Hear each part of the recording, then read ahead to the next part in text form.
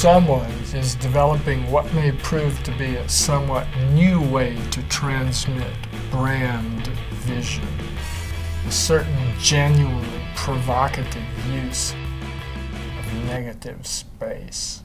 Who? I don't know, he said. I haven't been able to find out. I feel that someone has read and understood my playbook and may possibly be extending it.